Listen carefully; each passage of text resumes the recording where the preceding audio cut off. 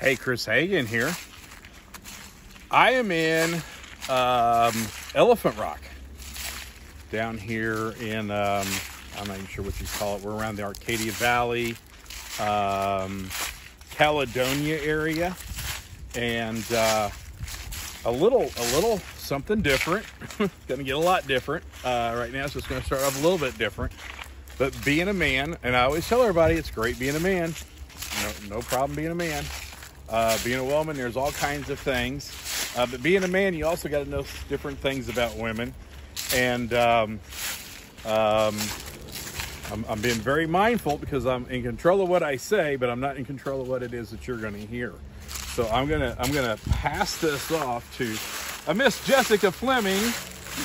How are you? Hi, Dad. I'm doing great. How are you? So it used to be Jessica Hagan. It's now Jessica Fleming. And you've got a business, and your business website address is? hermoodmentor.com. hermoodmentor.com. Now you know why I was being careful. Talking about women and their moods is always been politically incorrect, and right now it's even more politically incorrect. Okay, so as a guy, I'm somewhat familiar with the PMS syndrome. Mm-hmm. And correct me if I'm wrong, that usually is going to last a couple of days before a cycle, and it's going to last a couple of days after a cycle. It can last into the cycle, yeah. All right. But it's mainly before.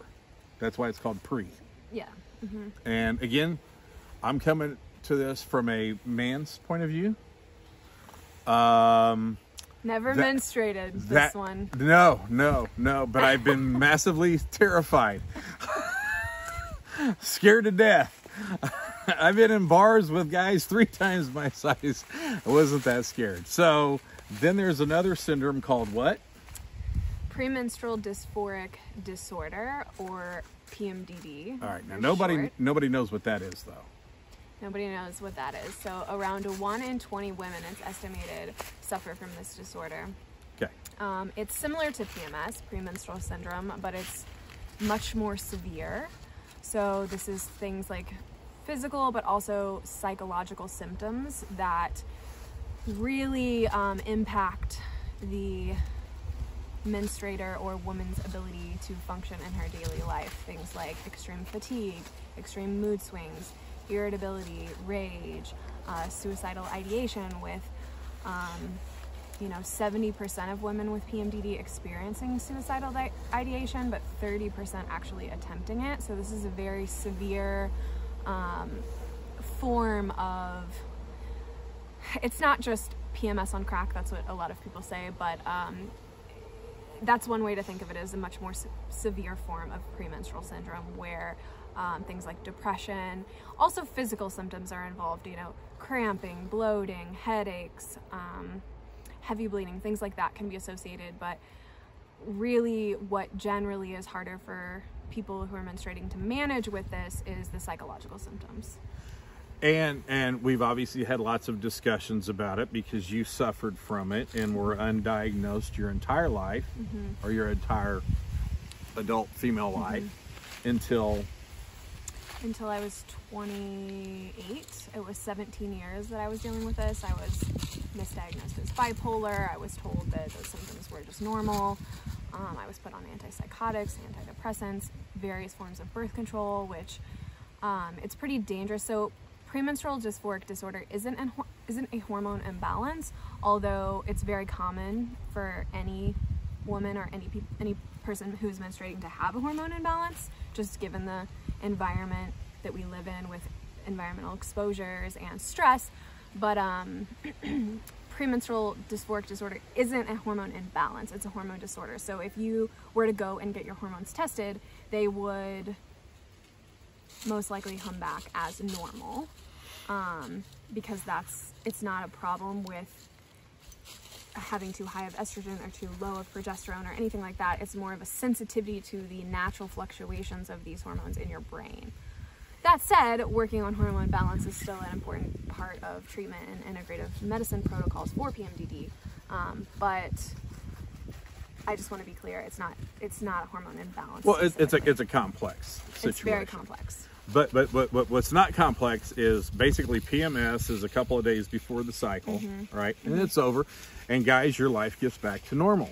Kids, your lives get back to normal. So everybody knows, for the people who suffer from it, that there's going to be a few days out of the month that's going to be not a lot of fun around the household, right? It affects everyone. And that's just PMS. Now, the PMDD is suddenly, it goes from a couple of days a month that's bad to only a couple of days out of the month that's good. It can be, you know, up to 14 days. So there are 4 phases of the menstrual cycle. There's obviously the menstrual phase. There's the phase after that. So after you menstruate, there's the follicular phase. That's when your hormones are the lowest. And then you come into the ovulatory phase where estrogen is ramping up. You should be feeling really good during that time. You're going to ovulate. And then the luteal phase is when these symptoms present. And that can be up to 14 days. It's usually around 12 to 14 days. Not everyone experiences symptoms that long, but what happens, and what I hear a lot from the people in the PMDD community, is like, oh, it's like a couple of weeks of me feeling like myself, and then a couple of weeks of hell, but then the couple of weeks of me feeling like myself is me cleaning up the mess and the destruction from the with the relationships. With the relationships. With their coworkers, with the people they love, with the people that love them.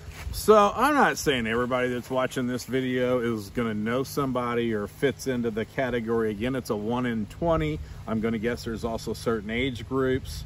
I don't know. Hopefully people don't have that from the time they're 15 to the time they're 50, but I don't know.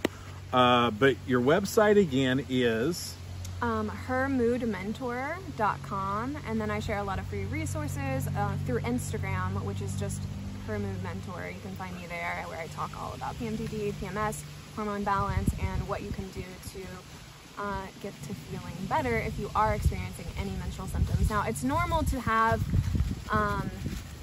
mild symptoms here and there, but it's not normal to be in severe pain. It's not normal to regularly have to miss any sort of event for a physical or psychological reason around your period. It's been normalized that having a period comes with pain, but being a woman is not a pathology, and that is just not true. So it is completely possible to have a symptom-free period. I have experienced that multiple times after suffering with PMDD undiagnosed for 17 years. That was kind of an aha moment where it was like, oh my God.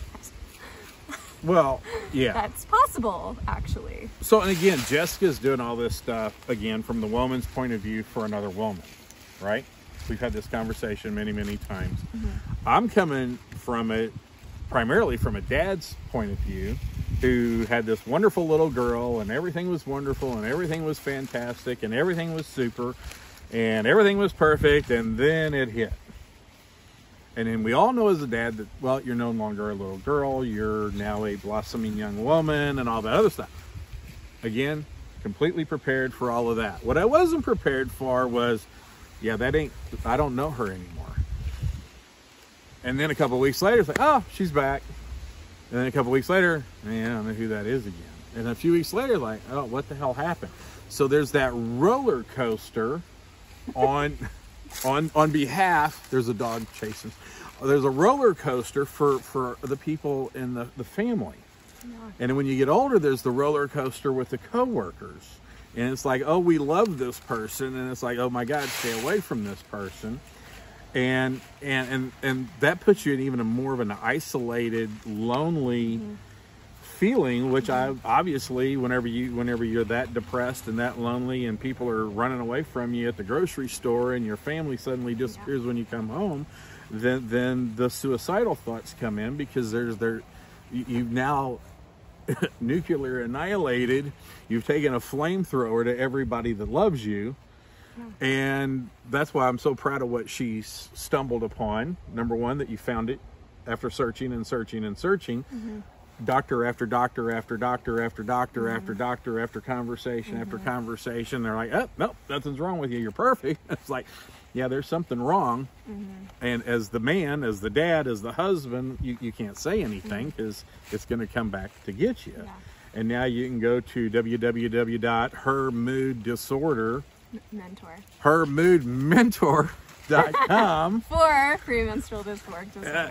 yeah. So again, coming from a guy's point of view, because I'm the guy, and coming from the girl's point of view who's experienced it, it's just wonderful seeing the progression, because you're like saying it was 17 years. Yeah. And can you notice a difference in me? Oh no, it just breaks my heart. It's just almost like you were away in prison. Of my life. And here you talk to her, I might say something wrong. Here you whatever. So have I noticed the difference? It's literally it's night and day. And the thought that you and all the other people that have gone through this, and this is nothing new, it's gone on from the beginning of time, that there is help out there for you. Part of the help is, there is something wrong. Just because somebody in a lab coat tells you there's nothing wrong doesn't mean there's nothing wrong. You got to look at that all this stuff. And you actually do stuff on Zoom where you'll have different girls from around the country that will just sit around and talk, and then it just triggers, and now you got to deal with that. Oh my God, when I was in high school I did that, when I was in college I did that, oh my gosh, that's why that person's no longer my friend. And a lot of trauma around having it and what it brings up. And I do want to point out that this was added to the DSM in 2015, so it is something that is kind of coming more to the forefront in psychiatry, and also in just in the medical community. But the problematic thing with allopathic medicine is that it's the medicalization of the female body. So if you go into your physician and you say, I have PMDD, and they know what that is, or they're willing to acknowledge that as an actual diagnosis and treat you, generally the only options for treatment are going to be SSRIs and hormonal birth control. So it's the problematic thing in my experience was that I was going to the doctor for 17 years saying, I have really bad PMS, here's birth control, here's an SSRI. Okay, well then finally I figured out what was really going on. Oh, this is it. And then the same treatment is all that's available. Here are SSRIs, here's hormonal birth control. Well, that's great, and that works for some people. And if you don't plan to conceive ever in the future, or you're willing to try those medications that, with understanding fully the side effects, because there are a lot of side effects, that's a great option for you to make. But that's not treating a root cause issue that's causing the PMDD in the first place. So it's kind of a band-aid treatment. And also the biggest problem with it, in my opinion, is that that's all the options that there are. And if you can't take hormonal birth control because it can exacerbate symptoms of PMS and symptoms of PMDD, because again,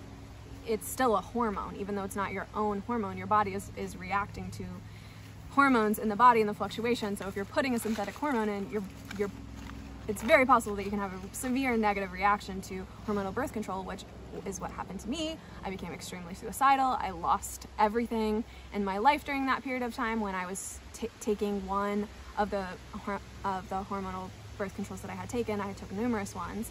And then it finally got to the point where the reactions that I had were so severe that was never going to be an option again. I was never going to take hormonal birth control again because I could potentially die. By my own hand. So that wasn't going to be an option. And then the SSRIs came with a lot of negative side effects that I already was dealing with PMDD, fatigue, weight gain, depression still. And so that's why I went back to school. That's why I took the route that I did in integrative medicine, because it's like, use allopathic tools. They're there. And it helps. Don't close any off. It can help potentially. But there's also so many other things that you can do that are lifestyle and diet related that don't have negative side effects.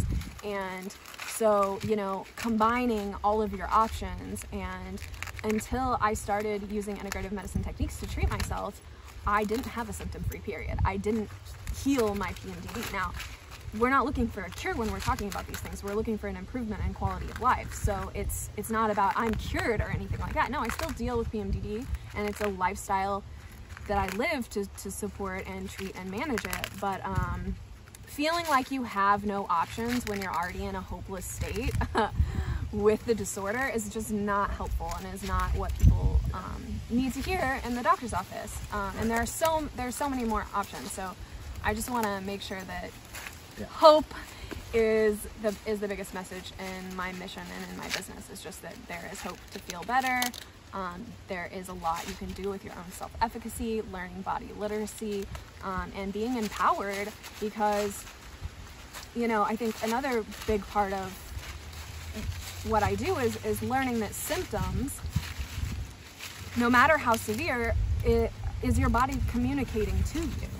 You know, like, your body isn't going to say something's wrong. It doesn't have a voice. So it's going to present a symptom, and that symptom is going to get louder and louder and louder until you hear it. And if that means, you know, getting suicidal, getting severely depressed, not being able to get out of bed, burning all your relationships down, that's a pretty loud symptom to be hearing. And changing the mentality in your mind, instead of being like, I'm a victim to this, I don't have any control, you know, just feeling victimized by your own body is not helpful. So creating a new language of symptom empowerment around these symptoms, where it's like you're welcoming these symptoms because they're giving you a message of where you need to course correct and what needs to be changed.